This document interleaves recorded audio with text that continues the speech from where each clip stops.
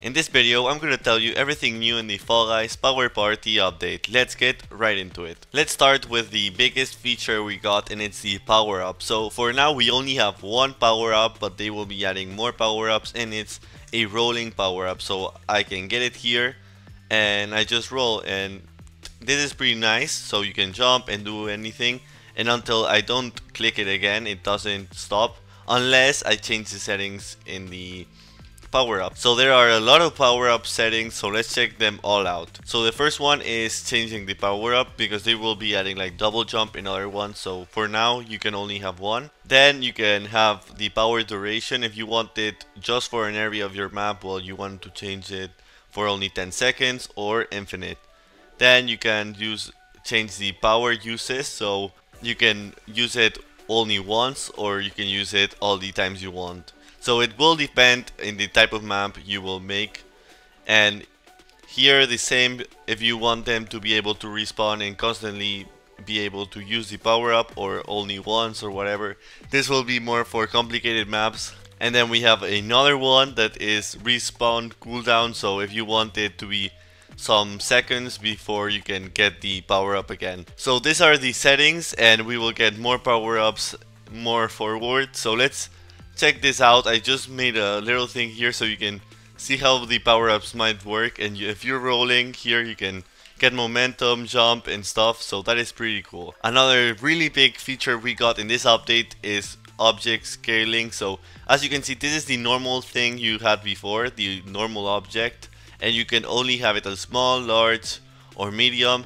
But now you can actually do it, so if you want it more wide or you want it taller, you can actually change it. So let's check it out how this works. So mostly platforms can do this object scaling, but mostly obstacles cannot do it, probably, since it would be really weird for maps. So let's check out how this works. Okay, so here I have an example of how you can use it. Here I have a normal block, and then you have the normal settings, small, large or medium.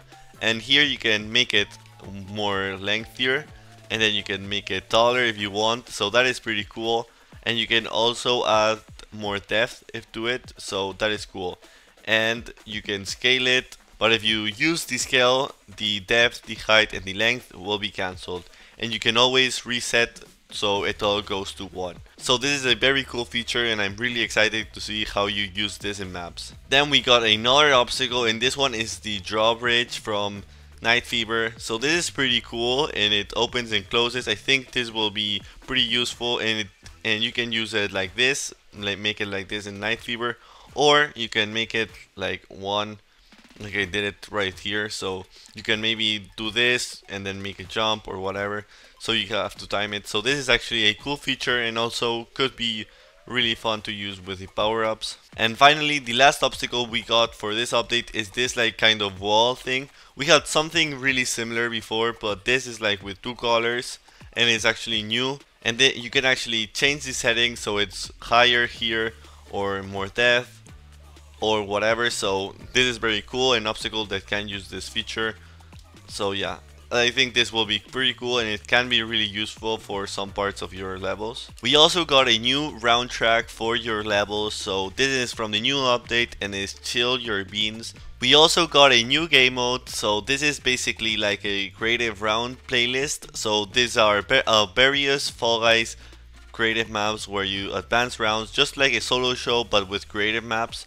And these are creative maps specifically made for the new obstacle, so this is really fun, and this will be out until the 20th of December, and then we will have a winter map instead of having this new update map. So this is super exciting to have, and it has between 17 and 20 players. It gives you 1 crown for winning.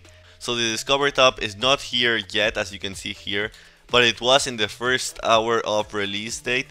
And I think it has been cancelled to launch next week as a beta, because they don't know if it's super well done yet. So they will launch the Discover tab so you can play multiple rounds and maps. As you can see, this is a gameplay of how it will be, and it will have 5 different categories: daily trending, weekly trending, new rounds, hard rounds and recent hits, and probably as we progress in updates it will add more like co-op maps and other categories in this Discover tab. So that will be really nice. With this update that will be launching next week, where we will have the Discover tab, we will also have the new Fame Pass, and it's a Christmas themed Fame Pass.